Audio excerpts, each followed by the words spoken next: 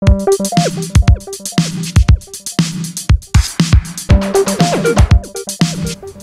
the announcement of Autodesk's first desktop 3D printer, it's now going to take something pretty special to make a dent in the 3D printing market in 2014. Kast thinks it may well have what it takes. A stereolithography 3D printer is some many times faster than the average. 2014 may well be emerging as the year of the resin-based desktop 3D printers employing DLP or stereolithography processes. This year we have witnessed numerous new stereolithography printers such as the Pegasus Touch, the OWL Nano, XFAB, Titan 1, and of course Autodesk's new DLP Wonder.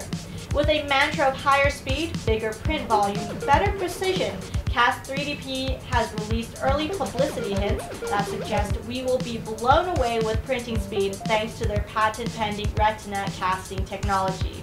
They suggest that the Kast will print at some 12 times the average printing speed of existing platforms. However, a word of caution amidst the pre-marketing marketing, the Kast 3D printer is yet to be launched on Kickstarter. It's coming soon, and we're told with a price tag in the region of $3,000 US. Although early bird Kickstarter backers are being offered it at $1,790. The concept is yet to be proven, but if it is, the Kast may well have a USP that makes it highly desirable.